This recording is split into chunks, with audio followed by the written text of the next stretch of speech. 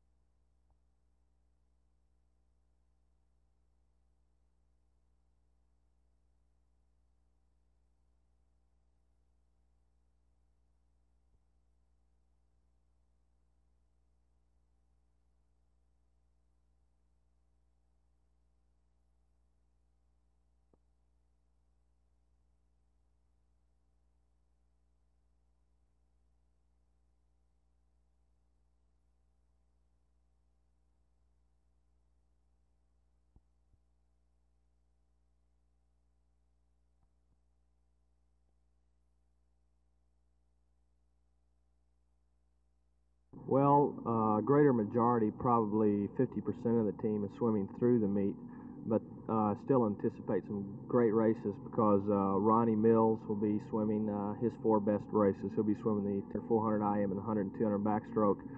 And then last year's captain, Fred Slicker, will be swimming. He'll be tapering and shaving down for this meet. This will be his last meet before he goes into the Navy. And we should see some pretty fast times out of both of those boys. I see. You're going to have to get psyched up to beat Tennessee. Very much so. What sort of a team do they have? Well, they have the first and second fastest sprinters in the 50 in the nation so far this year, and Dave Edgar and John Tremley. And then they have 2 top-notch relays that will be matched pretty even with them. But depth-wise, I say we have advantage over them, but they've got some outstanding individuals. How do you feel about Coach Barr? Well, he's probably the greatest coach, in my opinion, in the world, and he's had a great influence on me personally since I've been here at SMU and since I've known him. Your big sights are on the 72 Olympics, are they not, Jerry? That's right, August of '72. And when will the Olympic trials be held? They'll be in Chicago in the beginning of July. Well, the very best of luck to you in that, in Tennessee, and also in the AAU meet. Thank you very much.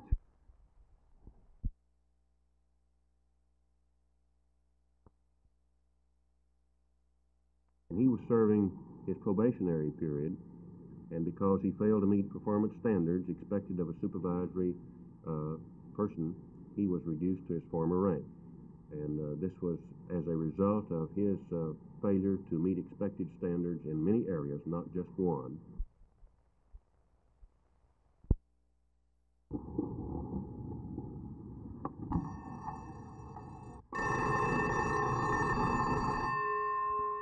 And that's the way it goes.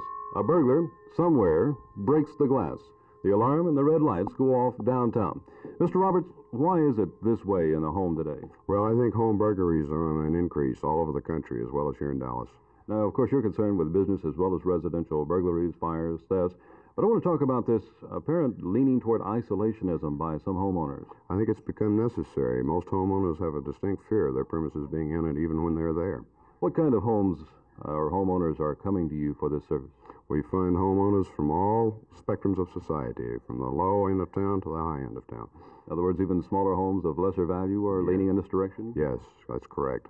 Well, is it a fear of having items stolen, or is it bodily harm, or what's pushing people in this direction? I think it's a combination of both. I think that there have been many people injured in their homes as well as a lot of property taken.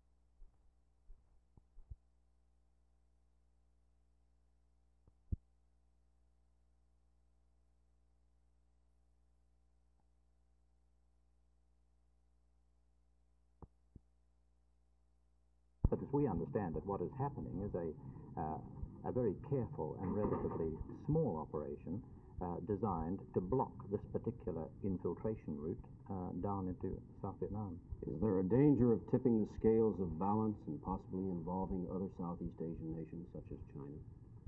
No, again, I suppose it's a foolish man that predicts, but we do not think that so long as China is held in check by the determination of the United States in the last resort to resist a direct Chinese aggression.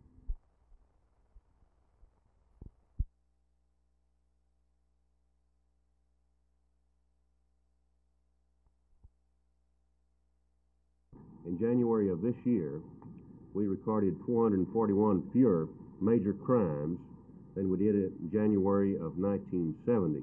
Now, this represents a 9.68 decrease in major crimes this January as compared with January of last year. Our clearance rate this month, January of 1971, was 22.19, and this, as you can see, is up a little bit over the clearance rate for January of 1970, and represents an improved clearance rate when compared with January of last year.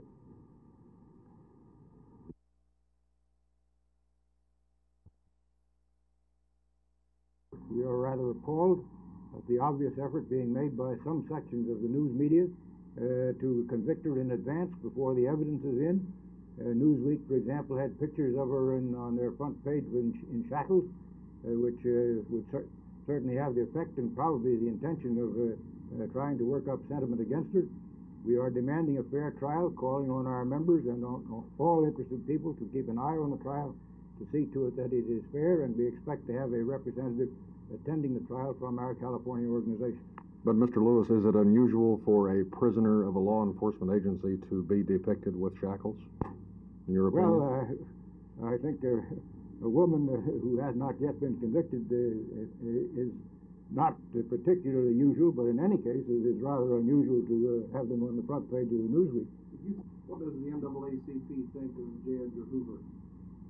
Well, J. Edgar Hoover is an out-and-out racist. He was caught red-handed trying to do a snooping job on Reverend Martin Luther King, Jr. to try and hook him up with a woman. This isn't any of his business whatsoever. His business is to protect the country from subversives. If every man who has a woman on the side is a subversive, the jails would be full.